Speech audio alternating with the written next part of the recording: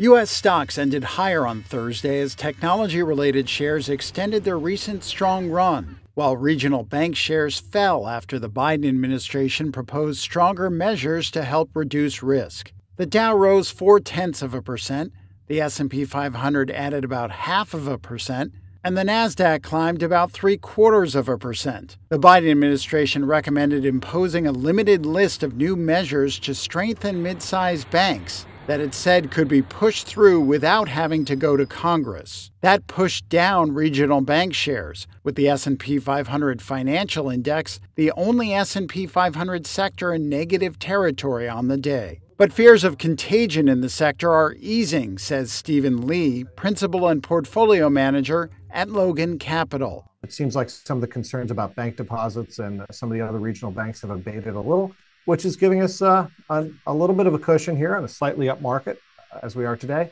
So we're kind of back to fundamentals, back to companies that are able to produce good results. Data earlier on Thursday showed jobless claims last week rose more than expected from the week before, indicating a cooler labor market. Separately, fourth quarter GDP growth was slightly lower than earlier estimates, both supporting the case for a softer Fed policy.